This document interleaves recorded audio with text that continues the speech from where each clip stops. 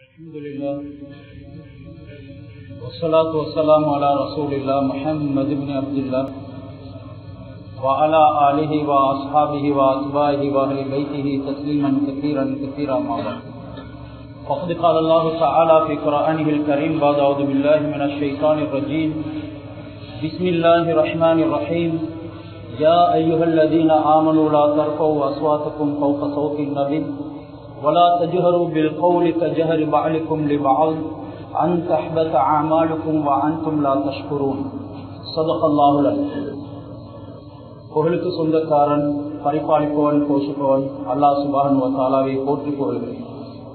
மனிதன் நேரான சீரான பாதை அடைந்து ஈருலகிலும் வெற்றி பெற்று உயர்தரமான சுவனத்திலே கூடியிருக்க வேண்டும் என்ற ஒரே நோக்குடன் தன்னுடைய காலங்கள், நேரங்கள், சந்தோஷங்கள் அனைத்தையும் மனிதனுடைய வெற்றிக்காகவே தியாகம் செய்து எனது உயிரிலுமினே ஹஜ்ரத் முஹம்மது முஸ்தபா ஸல்லல்லாஹு அலைஹி வஸல்லம் அவர்கள் மீதிலும் அன்னாரின் தோழர்கள், குடும்பத்தினர்கள் இறுதி மூச்சு வரைக்கும் ஹஜ்ரத் ரசூலுல்லாஹி ஸல்லல்லாஹு அலைஹி வஸல்லம் அவர்களுடைய சுன்னத்தான வாழ்க்கை நெறிகளை பேணுதலுடன் எதிர்த்து நடக்கக்கூடிய உண்மையான முஃமினானவர்கள், முஸ்லிமானவர்கள் அனைவரின் பேரிலும் அல்லாஹ் ஸலாத்தும் சலாமும் சொல்வானா.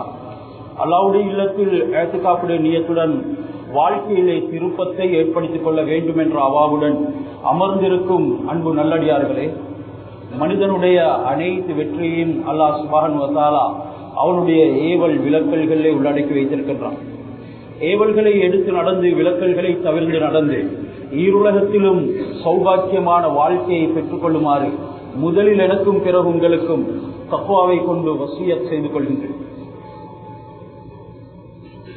மனிதனுக்கு சந்தர்ப்பம் வழங்கப்படுகின்றது, பயன்படுத்திக் கொள்ளக்கூடியவர்கள் புத்திசாலிகள். வாழ்க்கை ஒரு சந்தர்ப்பம், கபருக்கு போவதற்கு முன்னால் பயன்படுத்திக் கொள்ள வேண்டும்.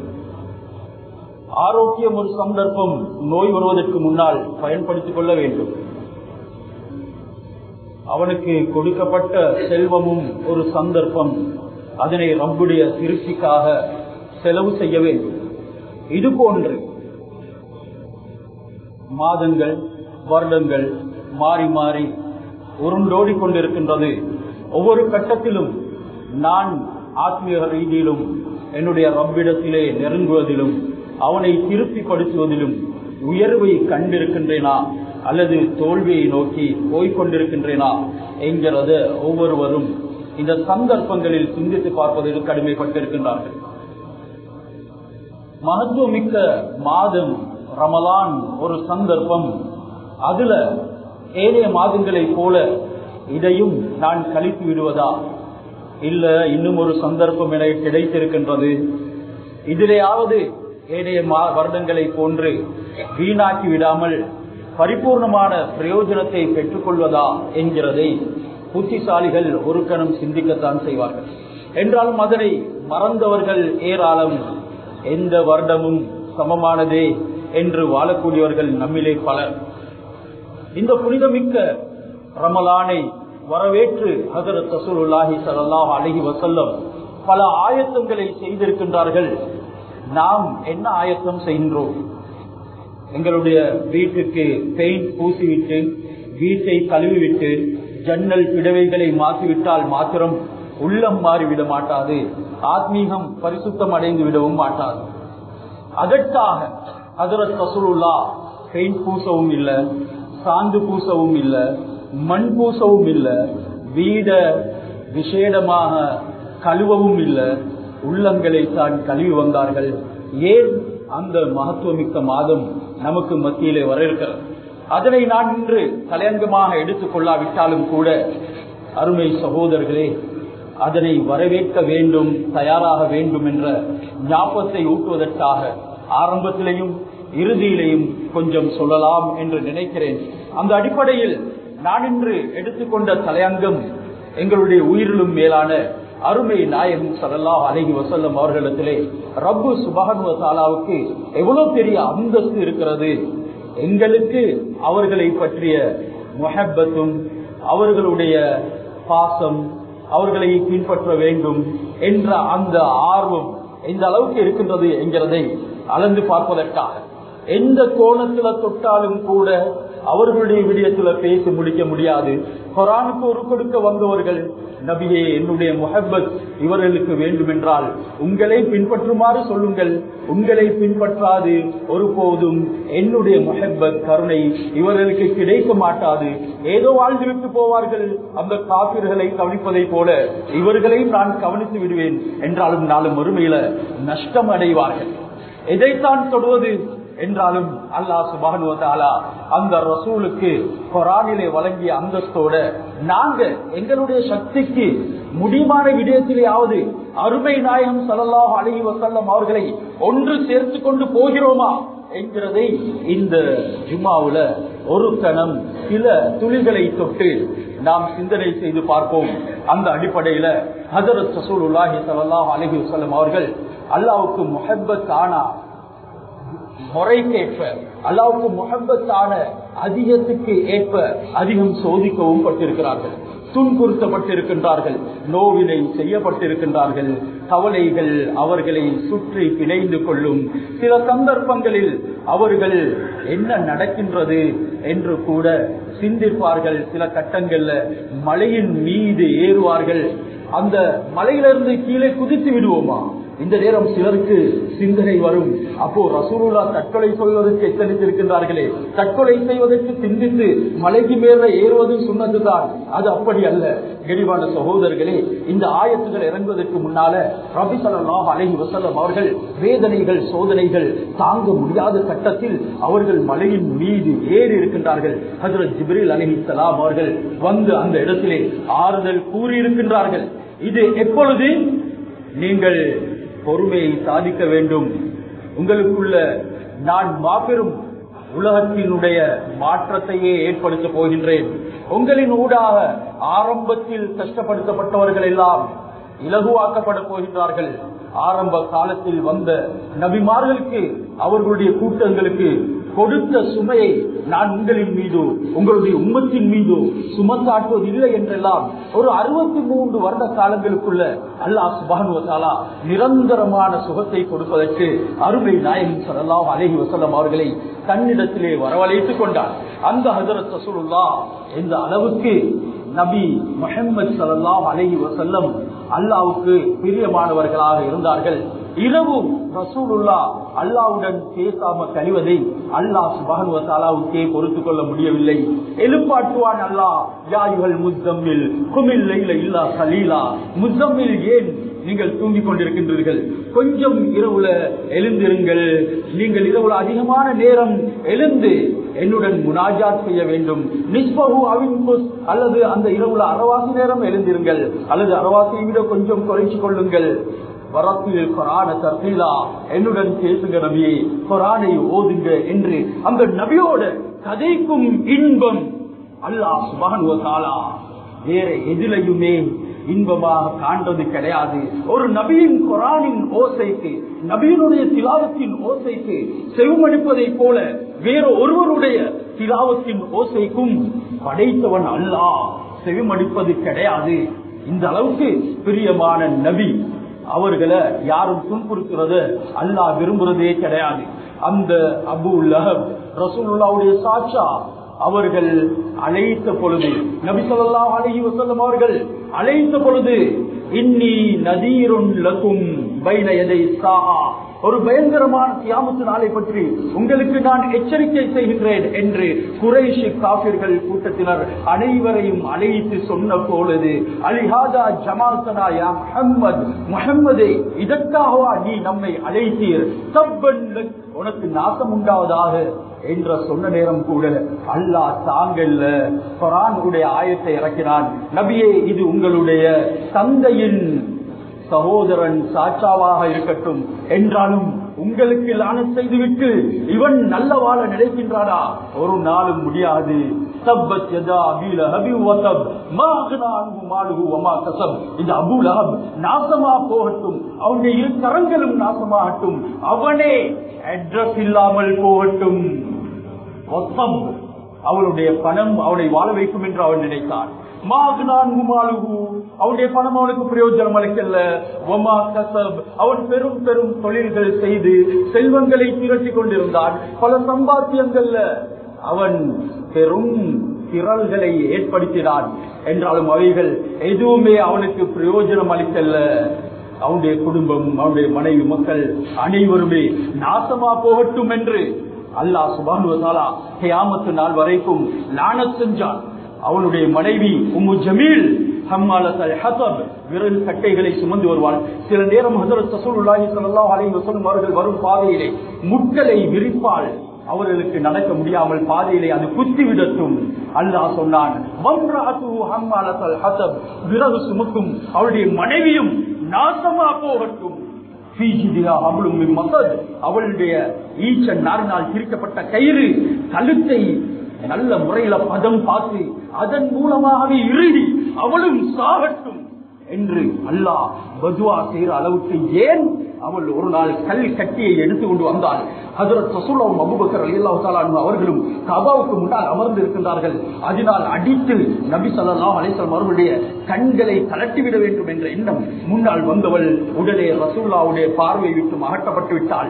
நபி ஸல்லல்லாஹு அலைஹி வஸல்லம் அவளுக்கு விளங்க முடியாமல் போயிட்டது. அபூபக்கர் ரலியல்லாஹு அன்ஹு அவர்கள் மாத்திரம் தான் முன்னே தெரிய ஆரம்பித்தார்கள். கேட்டார்கள், உன்னுடைய சாஹிப் அந்த முஹம்மது எங்கே?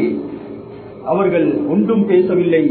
இறுதியில ஹஜ்ரத் ரசூலுல்லாஹி ஸல்லல்லாஹு அலைஹி வஸல்லம் அவர்களிடத்துல அபூபக்கர் ரலியல்லாஹு அன்ஹு அவர்கள் கேட்டார்கள், யா ரசூலல்லாஹ், அவள் அந்த கட்டளை எடுத்துக்கொண்டு உங்களுடைய கண்களை குத்தி வெளியிலே எடுப்பதற்கு வந்தாலே அவளுக்கு உங்களை விளங்கவில்லையா?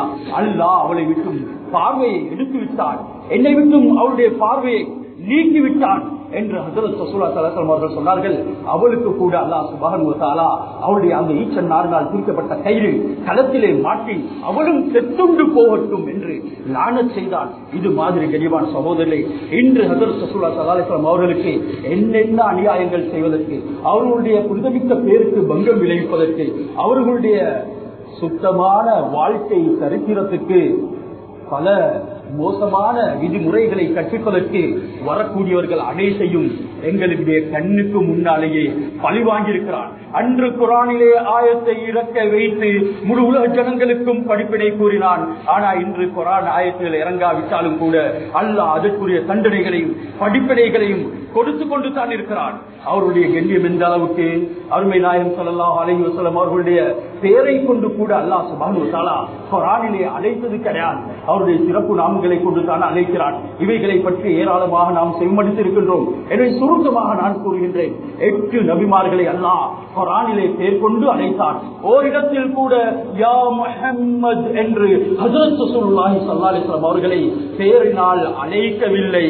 யாதம் முஸ்குனான் தவஜுகல் ஜன்னா, ஆதம் நீங்கள் உங்களுடைய மனைவியும் சுவனத்திலே வசியுங்கள். யா நூஹு இஹ்பித் பிஸ்ஸலாமின் மின்னா, நூஹே எங்களுடைய பாதுகாவலுடன் இந்த மிஸ்ரிலே போய் நீங்கள் வசியுங்கள். யா தாவூது இன்னா ஜஅல்னாக ஹலீஃபா, தாவூத் உங்களை நாம் ஒரு ஹலீஃபாவாக பூமியின் பிரதிநிதியாக ஆக்கினோம். யா ஜக்கரியா இன்னா நுபஷ்ஷிருக பி குலாமின் இஸ்முஹு யஹ்யா, ஜக்கரியா யஹ்யா என்ற ஒரு பெயரை கொண்டு பிள்ளையை கொண்டு உங்களுக்கு நாம் நன்மாராயம் கூறுகிறோம். خذل الكتاب بقوة يا يحيى خذل الكتاب بقوة يحيى, இந்த வேதத்தை நீங்கள் பலமாக பற்றி பிடியுங்கள். வநாதைனாஹு ஐயா இப்ராஹிம், யா இப்ராஹிம் என்று அவரை நாம் அழைத்தோம். வமா தில்க பியமீனிக யா மூசா, மூசா உங்களுடைய வலது கரத்திலே என்ன இருக்கின்றது? யா ஈசா இப்னு மரியம் அன்த குல்த லின்னாஸ், மரியமுடைய மகன் ஈசாவே நீங்கள் சொன்னீர்களா உங்களையும் உங்களுடைய தாயையும் வணங்குமாறு. இவ்வாறு 8 நபிமார்களை பெயர் கொண்டு அழைத்த அல்லாஹ் எந்த ஒரு இடத்திலையும் யா முஹம்மது என்று அவர்களை அழைக்கவில்லை. யா யுஹன் நபி, யா யுஹர் ரசூல், யா யுஹல் முஸ்தமில், யா யுஹல் முத்தஸிர், இவ்வாறாகத்தான் அல்லாஹ் சுப்ஹானஹு வ தஆலா சிறப்பு பெயர்களை கொண்டு அழைத்திருக்கின்றார். இந்த விடயங்கள் ஏராளமாக இருந்தாலும் கூட கனிவான சகோதரர்களே, சில முக்கியமான விஷயங்களை கூற வருகின்றேன். அல்லாஹ் குர்ஆனிலே ஹஜ்ரத் ரசூலுல்லாஹி ஸல்லல்லாஹு அலைஹி வஸல்லம் அவர்களுடைய குரலை விட உங்களுடைய குரலை உயர்த்த வேண்டாம், சப்தமாக பேச வேண்டாம். சாபித் இப்னு கைஸ் ரலியல்லாஹு தஆலா அன்ஹு என்ற சஹாபி, இவருடைய குரல் ரொம்பவும் உயர்வானது, கதைத்தால் அனைவருடைய குரலையும் மிகைத்துவிடும்.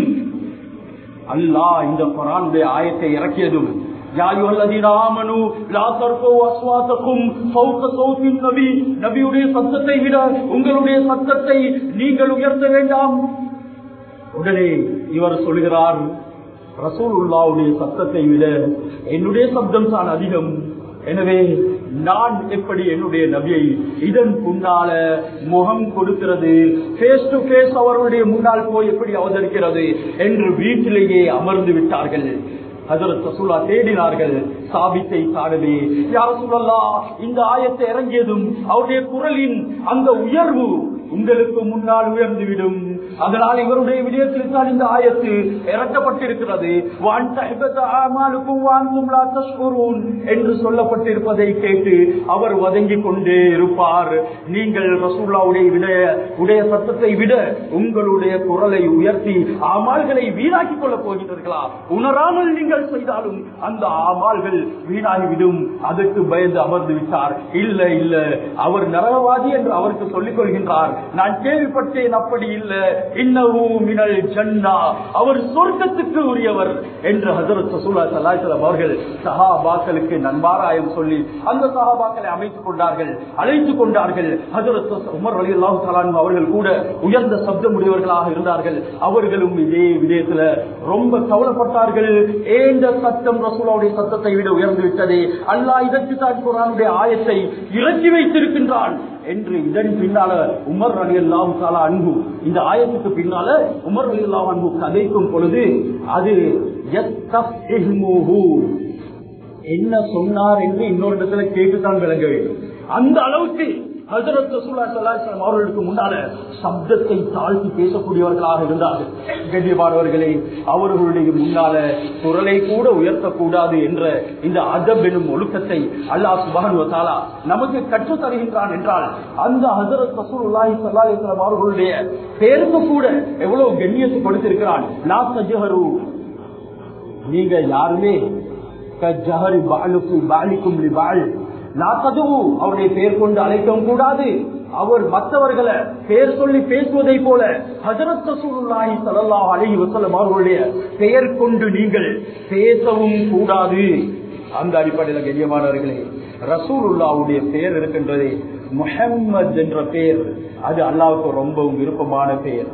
அப்துல் முத்தலிப் ரசூலுல்லாஹ்வுக்கு அந்த பெயரை வைத்த நேரம் எல்லோரும் கேட்டார்கள், ஏன் இப்படிப்பட்ட ஒரு பெயரை நீங்கள் தேர்ந்தெடுத்தீர்கள்? சொன்னார்கள், என்னுடைய பேரன் புகழப்பட வேண்டும், உயர்த்தப்பட வேண்டும், அதனை நான் விரும்புகிறேன். அல்லாஹ்வுடைய கதிர்ல கலாவுல அல் ஹஜ்ரத் ரசூலுல்லாஹ் உயர்த்தப்படக்கூடியவர்கள் என்று நியமனம் செய்யப்பட்டு விட்டது. சொல்கின்றார்கள், குந்து நபியன் ஆதமல முஞ்சதிலும் பைனல் மாஇ வத்தீன், ஆதம் தண்ணிக்கும் மண்ணுக்கும் மத்தியிலே உருவமைக்கப்படுவதற்கு குலைக்கப்பட்டுக் கொண்டிருக்கிறார். அந்த நேரமே எனக்கு நுபுவத்து கிடைத்து விட்டது. நான் பார்த்து கொண்டிருந்தேன், ரூஹுடைய உலகத்தில் நான் தான் முதன்மையானவன், உடம்புடைய உலகத்தில் அது ஹஜ்ரத் ஆதம் அலைஹிஸ்ஸலாம் அவர்கள் முதன்மையானவராக இருக்கலாம். அந்த அடிப்படையில் கண்ணியமானவர்களே, அந்த ரசூலுல்லாஹி ஸல்லல்லாஹு அலைஹி வஸல்லம் அவர்களுடைய பெயர் மிகவும் புகழுக்குரியது. கியாமத்து நாள் அன்று கூட அல்லாஹ் சுப்ஹானஹு வ தஆலா யாரெல்லாம் ரசூலுல்லாஹ்வுடைய பெயரை வைத்தார்களோ அவர்களுக்கும் கண்ணியத்தை கொடுக்கிறான். அதுல மிகவும் முக்கியமானது தான் முஹம்மது அஹ்மத் என்ற பெயர். அல்லாஹ் தனக்குத்தானே சத்தியம் செய்து கொள்கின்றான், வைஸத்தி ஜலாலி லா வாஜிபு அஹதன் துஸம்மா பிஸ்மிக ஃபின்னார். நபியே, என்னுடைய ஜலால் என்ற கண்ணியத்தின் மீது சத்தியமாக, என்னுடைய இஸ்ஸத் என்ற அந்த மகத்துவமிக்க கண்ணியத்தின் மீது சத்தியமாக, யாருக்கெல்லாம் உங்களுடைய பெயர் வைக்கப்பட்டிருக்கின்றதோ, முஹம்மது அஹ்மத் என்று வைக்கப்பட்டதோ, அவர்களை நான் நாளை மறுமையிலே நரகத்தில் போட்டு பொசுக்க மாட்டேன். அந்த அளவுக்கு சிறப்பு மிக்க ஒரு பெயர் தான் இது. இது மர்ஃபூஆன ஹதீஸ், இது சஹீஹான ஹதீஸ். இங்கே நான் எத்தனை ஹதீஸ்கள் சொல்கின்றேனோ அவைகள் அனைத்தும் ஆதாரபூர்வமானது, நல்ல சனதுகளை கொண்ட ஹதீஸ்களை நான் தேர்ந்தெடுத்திருக்கின்றேன். சொன்னார்கள் அருமை நாயகம் ஸல்லல்லாஹு அலைஹி வஸல்லம், மாமின் மாஇதத்தின் புலிஅத் ஃபஹலர அலைஹா மன் இஸ்முஹு முஹம்மது வ அஹ்மத் இல்லா கத்தஸல்லாஹு தாலிகல் மன்சில் குல்ல யௌமின் மர்ரத்தைன். எங்கே ஒரு சாப்பாடு தட்டு வைக்கப்பட்டு அங்கே முஹம்மது அஹ்மத் என்ற பேர் உடையவர் சமூகம் அளித்து சாப்பிடுவாரோ அந்த இடத்தை நான் பரிசுத்தப்படுத்துகிறேன், அந்த சாப்பாட்டையும் நான் பரிசுத்தப்படுத்துகின்றேன். எந்த வீட்டிலிருந்து எந்த இடத்திலிருந்து அவர்கள் சாப்பிடுகின்றார்களோ அந்த இடத்தை கூட ஒரு நாளைக்கு 2 விடுத்தம் நான் தூய்மைப்படுத்துகின்றேன். அந்த அளவுக்கு சிறப்புமிக்க 2 பெயர்கள் தான் இந்த முஹம்மது அஹ்மத் என்ற பெயர். அந்த அடிப்படையில ஹஜ்ரத் ரசூலுல்லாஹி ஸல்லல்லாஹு அலைஹி வஸல்லம் அவர்கள் சொன்னார்கள், யூகஃபு அபுதானி, 2 பேர் கியாமத் நாள் அன்று அல்லாஹ்வுடைய முன்னிலே நிறுத்தப்படுவார்கள். இஸ்மு அஹதிஹிமா முஹம்மத் வல் ஆஹரு அஹ்மத். ஒருவருடைய பேர் முஹம்மத், அடுத்தவருடைய பேர் அஹ்மத். அல்லாஹ் சுப்ஹானஹு வ தஆலா அந்த 2 பேருக்கும் ஏவான் ஃபயக்மரு பிஹிமா அன் ததுகுலுல் ஜன்னah அன் ததுகுலல் ஜன்னah, நீங்க 2 பேரும் சொர்க்கத்துக்கு நுழைந்து விடுங்கள் என்று சொல்லும் பொழுது அவர்கள் சொல்வார்கள், யா அல்லாஹ், சொர்க்கத்துக்கு நுழையும் அளவுக்கு நல்ல பல ஆமால்களை நாங்கள் செய்யவில்லையே எனும் பொழுது அல்லாஹ் சொல்வான், ஃபைன்னி ஆலைது அலா நஃப்ஸி, நான் என்னுடைய நஃப்ஸுக்கு சத்தியம் செய்து கொண்டிருக்கின்றேன், எனக்கு நானே சத்தியம் செய்து கொண்டிருக்கின்றேன். அல்லாஹ் எது குலன்னார மன் இஸ்முஹு அஹ்மது முஹம்மத், யாருடைய பேர் முஹம்மது அஹ்மத் என்று வைக்கப்பட்டிருக்கின்றது, ஒன்று முஹம்மது அல்லது அஹ்மத் என்று வைக்கப்பட்டிருக்கின்றது, அவர்களை நரகத்துக்கு ஒரு நாளும் போட மாட்டேன்.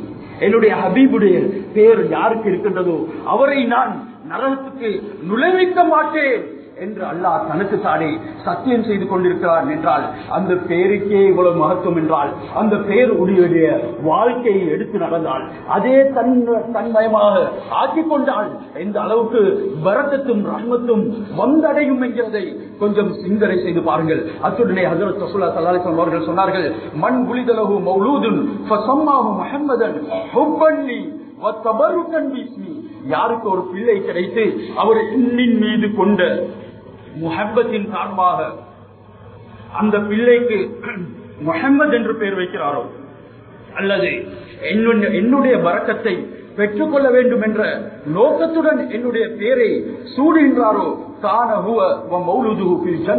அந்த தந்தையும் அந்த மகனும் நாள் மறுமையிலே சொர்க்கத்தில் இருப்பார் என்று ஹஜ்ரத் ரசூலுல்லாஹி ஸல்லல்லாஹு அலைஹி வஸல்லம் அவர்கள் சொன்னார்கள். அந்த அடிப்படையில் கண்ணியமானவர்களே, முஹம்மது என்று பெயர் வைக்கப்பட்டவர்களை நீங்கள் ஏற்ற வேண்டாம், அவர்களுக்கு ஏதும் கொடுக்காமல் ஏமாற்ற வேண்டாம், அவர்களை நோவிக்க வேண்டாம். ஒரு ஹதீஸிலே சொன்னார்கள், துஸம்மூனஹு முஹம்மதன், உங்களுடைய பிள்ளைக்கு முஹம்மது என்று பெயர் வைக்கின்றீர்கள், சும்ம தஸுத்தூனஹு, பிறகு அந்த பிள்ளைகளை ஏற்றுகின்றீர்கள். இது எவ்வளவு பெரிய கேடான விடயம் என்கிறதையும் ஹஜ்ரத் ரசூலுல்லாஹ் உணர்த்தினார்கள். ஏன் அந்த அளவுக்கு அருமை நாயகம் ஸல்லல்லாஹு அலைஹி வஸல்லம் அவர்கள் குர்ஆனிலே போற்றப்பட்டிருக்கின்றார்கள். ஹஜ்ரத் ரசூலுல்லாஹ்வுடைய ஒவ்வொரு விடயத்தையும் அல்லாஹ் வர்ணித்திருக்கின்றான். அவருடைய அங்கங்களை கூட வர்ணிக்காமல் அல்லாஹ் விட்டுவிடவில்லை. அந்த அளவுக்கு நபி ஸல்லல்லாஹு அலைஹி வஸல்லம் அவருடைய கண்களை, முடிகளை, காதுகளை, நாவை, வாயை, உள்ளத்தை, இவ்வாறாக எதை எடுத்து பார்த்தாலும் அல்லாஹ் சுப்ஹானஹு வ தஆலா போற்றி புகழாமல் விடவில்லை. ஏன்? அவர் முஹம்மது புகழுக்குரியவர், அதனால் ரப்பின் மூலமாகவே புகழப்பட்டவர். அந்த பேருக்கு அல்லாஹ் வழங்கிய சிறப்புகள் தான் ஏராளம். இப்னு அப்பாஸ் ரலியல்லாஹு தஆலா அவர்கள் சொல்கிறார்கள், மன் குலிதலஹு ஸலாஸத்து அவுலாதின் ஃபலம் யுஸம்ம அஹதுஹும் முஹம்மதன் ஃபகத் ஜஹில, யாருக்கு 3 ஆண் குழந்தைகள் கிடைத்து ஒரு பிள்ளைக்காவது முஹம்மது என்று பேர் வைக்கவில்லையோ அவனை போல அறிவீனன் மடையன் இந்த உலகத்திலே யாருமே கிடையாது என்ற ஹதீஸையும் ஹஜ்ரத் ரசூலுல்லாஹி ஸல்லல்லாஹு அலைஹி வஸல்லம் அவர்கள் சொல்லி வைத்தார்கள்.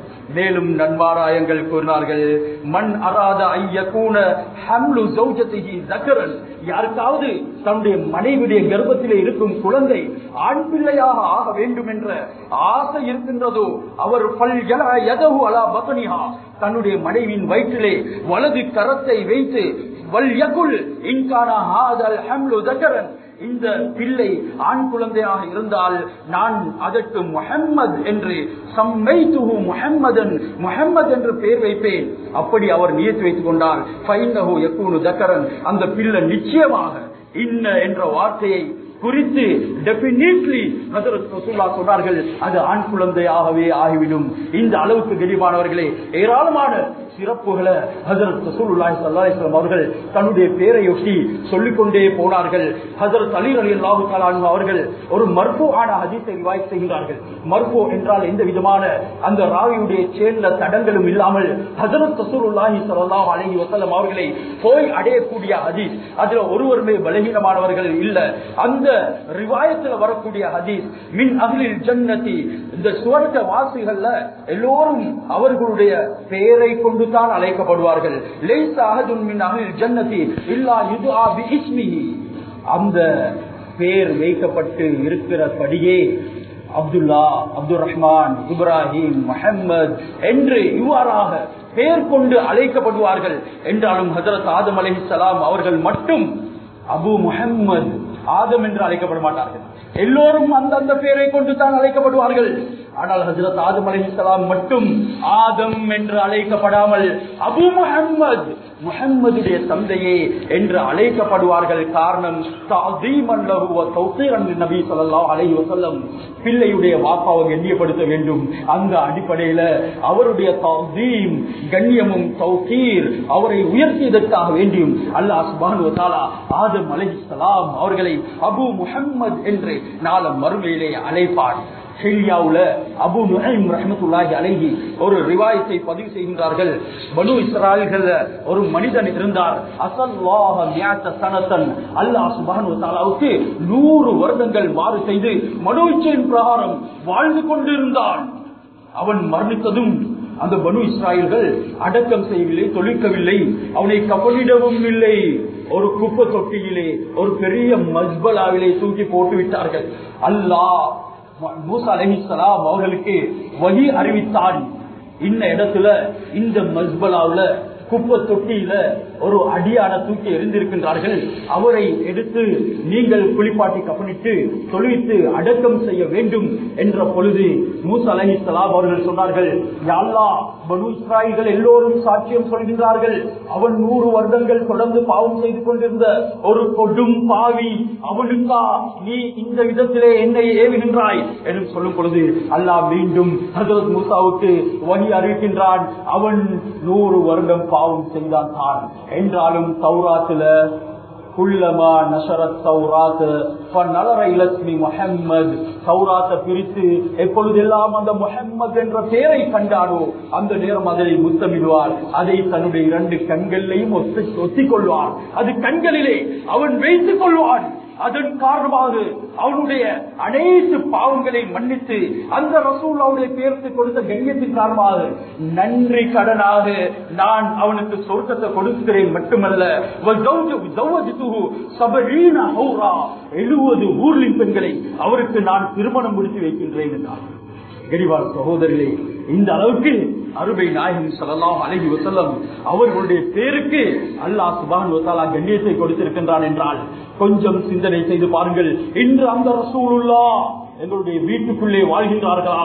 எங்களுடைய நடையுடை பாவனைகளே அந்த ரசூலுல்லாஹ் வாழ்கின்றார்களா? இன்று அவர்களுடைய சுன்னாக்கள் குழி தோண்டி புதைக்கப்படுகின்றது. எந்த அளவுக்கு சுன்னாக்கள் அலட்சியம் செய்யப்படுகின்றது. அது சுன்னத்து தானே என்று கருதும் அளவுக்கு உங்களுடைய அலங்காரத்தை தொழும் நேரத்திலே எடுத்துக் கொள்ளுங்கள் என்றதன் அடிப்படைக்கு எந்த அளவுக்கு நாங்கள் எங்களை அலங்கரித்துக் கொள்கின்றோம். தலைப்பாகை அணிவது, தொப்பியை தலையிலே சூடுவது, நல்ல வெண்மையான ஆடைகளை ஹஜ்ரத் ரசூலுல்லாஹ் அணிந்ததை போல சரண்டை காலுக்கு மேலால் நீளமா அணிவது, இவைகள் எல்லாம் தொழுகைக்குரிய ஜீனத்துகள். இந்த ஜீனத்துகளும் ரசூலுல்லாஹ்வுடைய சுன்னாக்கள், அல்லாஹ் குர்ஆன்ல கட்டளையிடக்கூடியவைகள். இவைகள் கூட அலட்சியமாக அப்படியெல்லாம் இருக்க தேவையில்ல. நாம் டி-ஷர்ட் அணிந்து ஜீன்ஸ் அணிந்து அவன் குனிகின்றான், அங்கே அவனுடைய முதுகு பின்னால் அப்படியே விளங்குகின்றது. எந்த அளவுக்கு பித்தட்டினுடைய இடைவெளி கூட சஜிதாவுக்கு செய்யும் பொழுது போது விளங்குகிறது. அவனுடைய தொழுகை நாசம் அது ஏற்றுக்கொள்ளப்பட்டதில்லை. இது யகூதிகளுடைய நடைமுறைகள். அந்த நடைமுறைக்கு ஊண்டுகோலாக அதற்கு உரம் போடக்கூடியவர்களாக எங்களுக்குள்ளே ஷைத்தான் வாயில் பேசக்கூடிய எத்தனையோ பேச்சாளர்களும் இருக்கின்றார்கள். எனவே இதுதானே மார்க்கம், இதுதானே இலகுவான நடைமுறை என்று அதற்கு கொடை பிடிப்பதற்கு ஏராளமானவர்கள் காத்துக் கொண்டிருக்கின்றார்கள். சகோதரர்களே, ரசூலுல்லாஹ்வுடைய பேருக்கு எவ்வளவு கண்ணியம் என்றால், ஏன் ரசூலுல்லாஹ்வுடைய நடைமுறைக்கு உன்னுடைய வாழ்க்கை அது செழிப்பாக்கப்பட மாட்டாது என்பதனை ஓர்க்கணும், சிந்தித்து பார் என்பதனையும் இங்கே நாம் உணர்ந்து கொள்ள வேண்டும். அந்த அடிப்படையில ஹஜ்ரத் ரசூலுல்லாஹி ஸல்லல்லாஹு அலைஹி வஸல்லம் அவர்கள் சொல்லுகின்றார்கள், நான் நாளை மறுமையில என்னுடைய பெயர் வைக்கப்பட்டவர்களுடன் இருப்பேன். அல்லாஹ் சுப்ஹானஹு வ தஆலா எனக்கு சொல்லுவான், முஹம்மது யாரெல்லாம் உங்களுடைய பெயருடையவர்களாக இருக்கிறார்களோ அவர்களை கேள்வி கணக்கில்லாமல் சுவனத்திலே நுழையுமாறு கட்டளையிடுகின்றேன் நான். நீங்கள் சந்தோஷமாக அவர்களை தேர்ந்தெடுத்துக் கொள்ளுங்கள், புறக்கெடுத்துக் கொள்ளுங்கள்.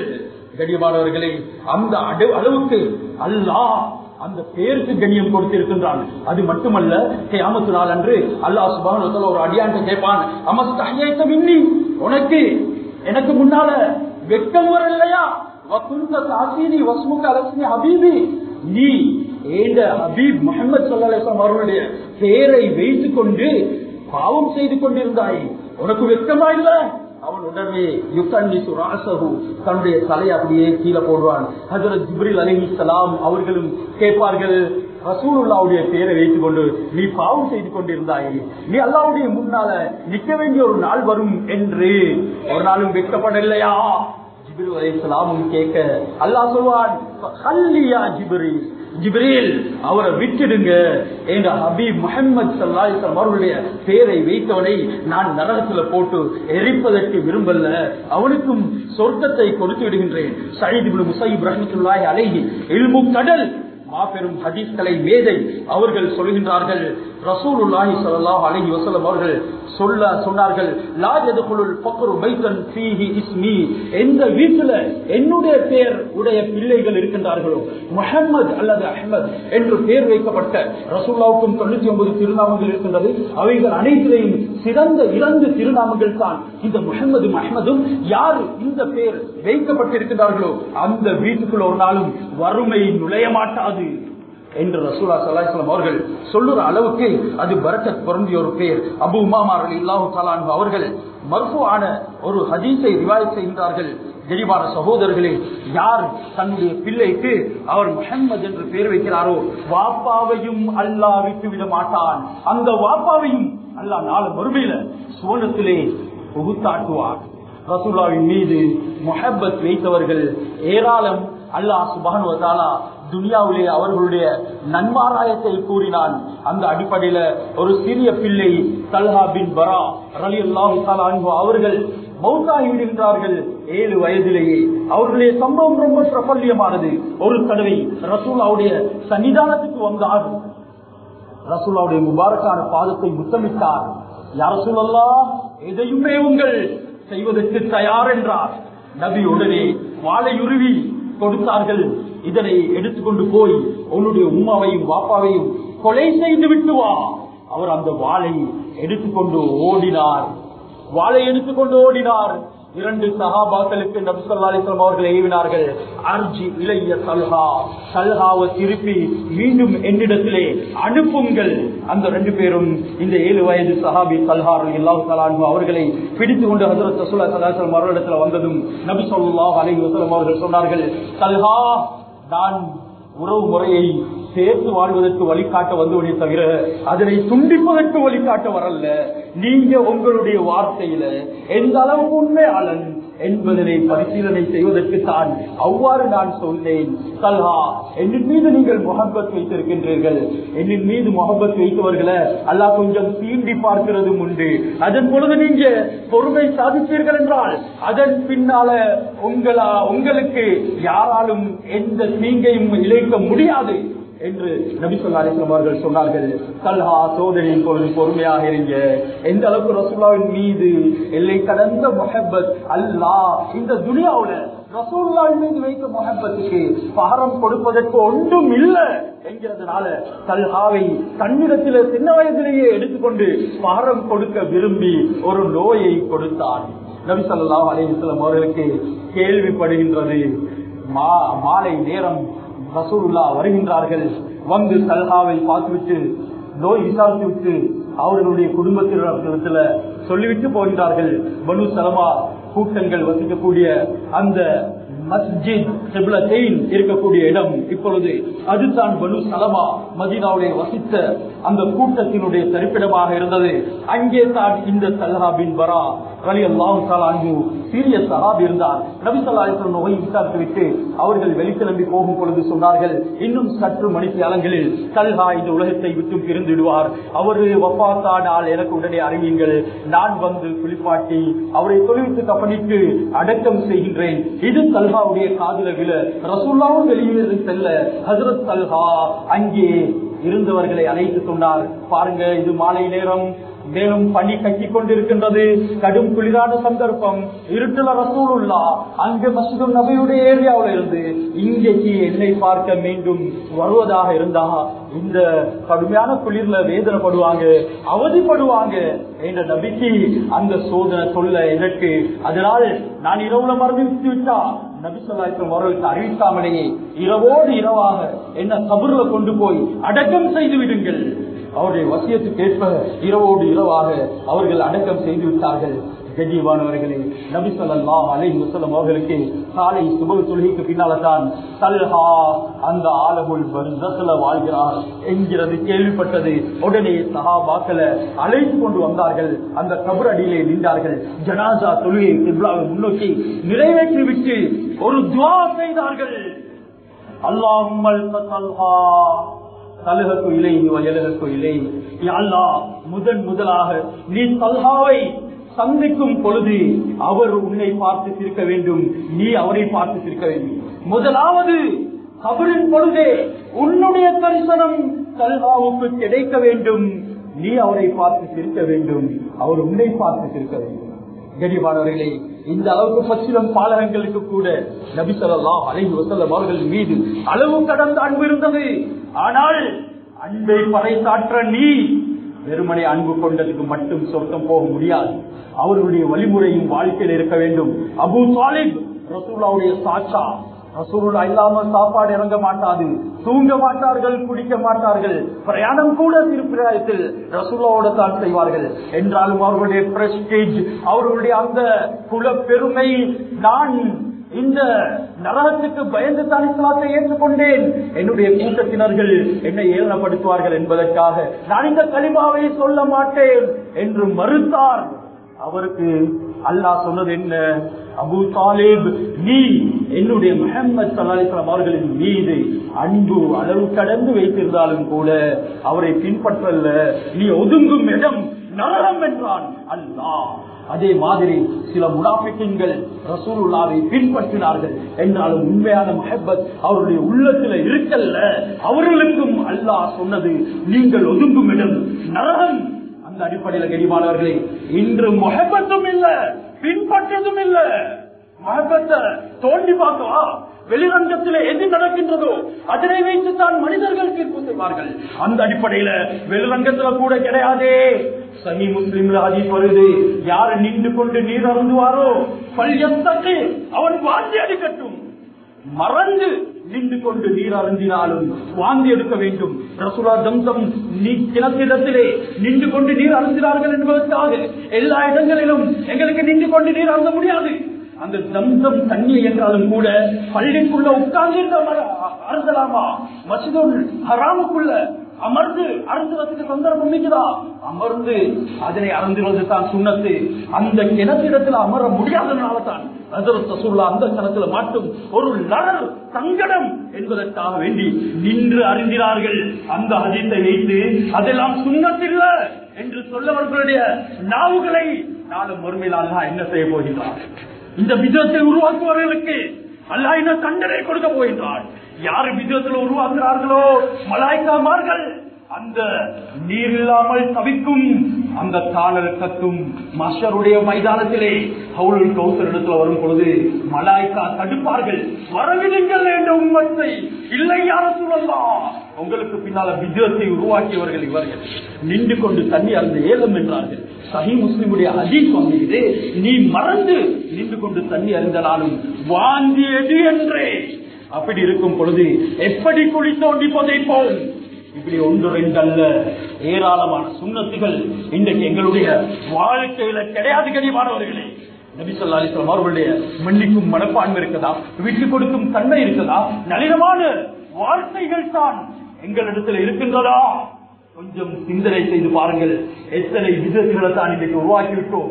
சலபு சாலிஹீன்கள், நல்லவர்கள், சான்றோர்கள், அந்த தாபீன்கள், சபோ தாபீன்கள், ஐமாக்கள், இமாம் அபூ ஹனீஃபா ரஹ்மத்துல்லாஹி அலைஹி ஹிஜ்ரி 69ல பிறக்கிறார்கள். கைருல் குர்ஆனி கர்னி என்று சொன்ன ரசூலுல்லாஹ்வுடைய சிறந்த நூற்றாண்டுல பிறந்து 150ல மௌத்தாகிறார்கள். அந்த 2வது காலத்துக்கு நன்மாராயம் கூறப்பட்ட இமாம் ஷாஃபி ரஹ்மத்துல்லாஹி அலைஹி 150 பிறக்கிறார்கள். இவர்களை எல்லாம் உதறி தள்ளிவிட்டு ஷைத்தான்கள் உச்சரிக்கும் விடயத்தை பின்பற்றுவதற்கு என்ன தைரியம் திறந்து விட்டது? இதனால் இவைகளை மிம்பர் மேடையிலே அன்றி வேறு சொல்வதற்கு உசிதமான இடம் எதுவுமே கிடையாது. எடுத்து நடப்பதென்றால் 3 நூற்றாண்டுகளுக்கு நன்மாராயம் சொல்லப்பட்ட அந்த ஐம்மாக்கள், அந்த முஃபஸ்ஸிரீன்கள், அன்று வாழ்ந்த முஹத்திஸீன்கள், இமாம் ஷாஃபி அவருடைய மாணவர்கள், இமாம் ஹசனுல் பஸரி அவர்களுடைய வழித்தோன்றல் வந்தவர்கள், இவர்கள் எல்லாம் தாபீன்கள். இமாம் ஸஹபி ரஹ்மத்துல்லாஹி அலைஹி போன்ற இவர்களுடைய அக்வால்களை, இவர்களுடைய ஹதீஸுக்கு விளக்கத்தை தான் நாம் பின்பற்ற வேண்டுமே தவிர வேற யாரையும் ஆசிரியராக எடுத்துக் கொள்வோம் என்றால், இன்று நான் மிம்பர் மேடையிலே சொல்கின்றேன், ஒன்று சஹாபியுடைய விடயத்தை சொல்லுவேன், அல்லது நான் சாபியுடைய சபாசாபியுடைய விடயத்தை தான் சொல்லுவேன். அதற்கு அப்பால் விடயங்களை, என்னுடைய கருத்துக்களை நான் விநியோகிப்பேன் என்றால் இந்த மிம்பர் நாளும் ஒருமையிலே எனக்கு எதிராக சாட்சியம் சொல்லும். அந்த அடிப்படையில் கண்ணியமானவர்களே, தன்னுடைய மனோயிச்சை கருத்துக்களை எடுத்துக்கொண்டு சுண்ணத்தை குளித்தோண்டி புதைக்கக்கூடியவர்களாக ஆகிவிடக் கூடாது. எனவே இந்த இந்த தலையங்கத்தின் உடைய உண்மையான கருவூலம் என்ன? ஹஜ்ரத் ரசூலுல்லாஹ்வுடைய பெயருக்கே இவ்வளவு பெரிய சிறப்பு என்றால் அவர்களுடைய வாழ்க்கை எடுத்து நடந்தால் எவ்வளவு பெரிய சிறப்பு. ரசூலுடைய பெயருக்கே சொர்க்கம் என்றால் அவருடைய வாழ்க்கைக்கு சொர்க்கம் கிடைக்க மாட்டாதா? இன்றைக்கு அழிந்து போவது சுன்னத்துகள். ஒரு சுன்னத்தை எடுத்து நடக்கிறதன் மூலமாக அல்லாஹ் சுப்ஹானஹு வ தஆலா கேள்வி கணக்கில்லாத சித்தீக்கள், சுஹதாக்கள், சாலிஹீன்கள் சேர்ப்பேன் என்று சொல்லும் வாக்கை மீறுவானா? எனவே நாம் எடுத்து நடப்போம். அன்னாருடைய வாழ்க்கை யாருக்கெல்லாம் அந்த பெயர் வைக்கப்பட்டிருக்கின்றதோ அவர்கள் தன்னுடைய வாழ்க்கையை கண்ணியமாக அமைத்துக் கொள்வதற்கு முயற்சி செய்ய வேண்டும். அதற்கு சிறந்த பாதம் தான் தரப்படுகின்றது. நபி ஸல்லல்லாஹு அலைஹி வஸல்லம் அவர்கள் இந்த ஷாபான்ல இருந்து பயான் செய்வார்கள். இன்ன ஹாத ஷஹர கத் ஹலரக்கும், உங்களுக்கு இந்த புனிதமிக்க மாதம் வந்துவிட்டது. ஃபீஹி லைலத்துன் கைரும் மின் அல்ஃபி ஷஹர், அதில் ஒரு இரவு இருக்கின்றது 1000 மாதங்களை விட சிறந்தது. ஃபமன் ஹர்மஹா ஃபகத் ஹர்மல் கைர குல்லஹு, யார் இந்த நாட்களுடைய சிறப்புகளை பேர்க்கெடுத்துக் கொள்கிறார்களோ அனைத்து நலவுகளையும் பேர்க்கெடுத்துக் கொண்ட மூதேவிகளாக மாறிவிடுவார்கள். ஒவ்வொரு நாளும் அல்லாஹ்வுடைய புறத்தில் இருந்து ரமலானுடைய நாட்களில் ஒரு மலக்கு அழைப்பு எடுக்கின்றார். யா பாகியல் கைர் அக்பிலு, நன்மையை தேடக்கூடியவர்களே முன்னேறி வாருங்கள். வயா பாகிய ஷர் ஃபஅக்ஸிரு, பாவங்கள்ல மூழ்கின்றவர்களே குறைத்துக் கொள்ளுங்கள். வாழ்க்கையில விட்டுவிட முடியாத கேவலமான தன்மைகள் இருக்கின்றதா? விடுதலை கொடுப்போம் கண்ணியமானவர்களே. சிலருக்கு சிகரெட் உராயும் பழக்கம் இருக்கும், சிகரெட்டை உறிஞ்சும் பழக்கம் இருக்கும், சிலருக்கு மது பழக்கங்கள் இருக்கும், சிலர்கள் அதிகமாக தடைத்துக் கொண்டு இருக்கக்கூடிய பழக்கமுடையவர்களாக இருப்பார்கள். நேரங்காலங்கள் வீணா கழிப்பவர்கள் இருப்பார்கள். சினிமாக்களையும் ஹராமான காட்சிகளையும் காலங்களை கழிப்பவர்கள் இருப்பார்கள். எனவே ரமலான்களை தான் நாசமாக்கிட்டோம். யாழ்லா இன்னும் ஒரு சந்தர்ப்பம் தந்தாய், உயிரோட வைத்தாய். இந்த ரமலானையும் நாசமாக்கிற கூட்டத்தில், ஏமாற்றம் அடைந்த கூட்டத்தில் ஆக்கிவிடாதே நாயனே. என்னுடைய பாவங்களுக்கு நான் இன்றுடன் முற்றுப்புள்ளி வைக்கின்றேன் என்று இந்த ஷாபான்ல இருந்து தன்னை திருத்திக் கொண்டு ஆயத்தமாக வேண்டும். அதற்கு நோம்பை அடைவதற்கு முன்னாலேயே தௌபா செய்து கொள்ள வேண்டும். கெடிமானவர்களே, சென்ற வருடம் இருந்தவர்களை காணல. எனவே அடுத்த வருடம் நான் நீங்கள் விரும்புமா சொல்ல முடியல. जिंदगी ऐसे गुजरना है जैसे रमजान, मौत को ऐसे पाओगे जैसे ईद. அதனால இந்த கிடைக்கும் ரமலான நீங்க பெருநாள் நான் அமைத்துக் கொள்ள வேண்டுமா? கிடைக்கும் ரமலானில் நீங்கள் உங்களுடைய வாழ்க்கையை சுபீட்சமாக ஆக்கிக் கொள்ள வேண்டுமா? அப்படி என்றால் ரமலான்ல எடுத்த பயிற்சியை மௌத்து வரைக்கும் கொண்டு செல்லுங்கள். ரமலான்ல என்ன பயிற்சி எடுக்கின்றோம்? தஹஜ்ஜுதுக்கு எழும்புகின்றோம். ஏன் எல்லோருமே அஜானுக்கு முன்னால தஹர் செய்து தானே ஆக வேண்டும். அந்த அடிப்படையில தஹஜ்ஜுதுக்கு எழும்புறோம். வாழ்க்கை பூராவும் தஹஜ்ஜுதுக்கு எழும்புங்க. அந்த சுபவுடைய நேரத்துல பள்ளியை நோக்கி பாதத்தை எடுத்து வைக்கின்றோம். வாழ்க்கை பூராவும் அந்த தன்மையை தன்னிடத்துல வரவழைத்துக் கொள்ளுங்க. நோம்பு நோட்டு இருக்கின்றதே, அந்நிய பெண்ணை ஏறெடுத்து பார்க்க கூடாது, சங்கீதங்கள் கேட்கக்கூடாது, ஹராமான விடயங்களை செய்யக்கூடாது. உறிஞ்சும் சிகரெட்டுக்கு கூட கொஞ்சம் நேரம் நான் விடுமுறை கொடுத்திருக்கின்றேன். வாழ்க்கை பூராவும் விடுமுறை கொடுக்கின்றேன். ஒரு நாளும் மனைவியோடு அன்பாக பேசியது கிடையாது. இன்ஷா அல்லாஹ் இதற்கு பின்னாலேயாவது என்னை ஒரு மிருகமாக இல்லாமல் ஒரு மனிதனாக அமைத்துக் கொள்ளப் போகின்றேன். ஒரு குடும்பத்துக்கு நல்ல தலைவனாக ஆகப் போகின்றேன். அதற்கு ஒரு நல்ல பயிற்சி எனக்கு கிடைக்கின்றது என்பதனை வைத்து கடிமானவர்களே, அந்த ரமலான்ல கிடைக்கும் பயிற்சியை மௌத் வரைக்கும் எடுத்து செல்வோம் என்றால் மௌத் को ऐसे पाओगे जैसे ईद மௌத்தை பெருநாளாக பெற்றுக் கொள்வீர்கள். பெருநாள் அன்று பகைவனும் நண்பனாக மாறும் தருணம். அதே மாதிரி மலாய்க்காமார்கள் மௌத்துடைய நேரத்தில் நன்மாராயம் கூறுவார்கள், சொர்க்கத்தில் எங்களுடைய உயிரை எடுத்துக்கொண்டு செல்லப்படும் அந்த நாள் இந்த துனியாவுடைய பெருநாளை விட மங்களமான நாளாக அமையும். எனவே அல்லாஹ் சுப்ஹானஹு வ தஆலா இந்த அருமை நாயகம் ஸல்லல்லாஹு அலைஹி வஸல்லம் அவர்களுடைய நடைமுறையோடு பரிபூர்ணமான ஒரு முஸ்லிமாக தக்வாவுடைய மாதம் வழங்கப்படக்கூடிய நேரத்திலே பாவங்களுக்கு முற்றுப்புள்ளிகளை வைத்து நாம் ஒற்று முழுதாக அல்லாஹ்வுடைய நல்லடியார்களாக மாறுவதற்கு நமக்கு தௌஃபீக் செய்வாயாக. ஹஜ்ரத் ரசூலுல்லாஹி ஸல்லல்லாஹு அலைஹி வஸல்லம் அவருடைய சுன்னாக்களை அனுபவமாக எடுத்து நடப்பதற்கு கிருபை செய்வாயாக. அன்னாருடைய பேரின் மீது நீ கொடுத்த மகத்துவம் ஏராளம். அதே மாதிரி அவருடைய செயல்களுக்கும் நீ ஏராளமான கண்ணியங்களை கொடுக்கின்றாய். அந்த கண்ணியங்களை சுவீகரித்த புத்திசாலிகளுடைய கூட்டத்திலே எங்கள் அனைவரையும் ஆக்கி அருள் புரிவாயாக. எங்களுடைய பாவங்களை நன்மைகளாக மாற்றுவாயாக. எல்லா நிலைமைகளிலும் செய்த பாவங்களுக்கு யா அல்லாஹ் கஃபாராவாக ரசூலுல்லாஹ்வுடைய சுன்னாக்களை எடுத்து நடப்பதற்கு தௌஃபீக் செய்வாயாக. இறுதி நேரம் உன்னை சந்திக்கும் அந்த சந்தர்ப்பம் நாம் அனைவரும் நீ பொருந்திக் கொண்டிருக்கும் நிலைமையில உன்னை சந்திப்பதற்கு தௌஃபீக் செய்வாயாக. ரமலான்ல சம்பூர்ணமான பிரயோஜனங்களை அடைந்த புத்திசாலியான கூட்டத்தில் எங்களை ஆக்கி மௌத் வரைக்கும் அந்த பயிற்சி எடுத்து செல்வதற்கு கிருபை செய்வாயாக. உன்னுடைய தரிப்பெரும் கிருபை கொண்டு எங்களுடைய துஆக்களை கபூல் செய்வாயாக. வாசில் தவானா அல்ஹம்துலில்லாஹ்.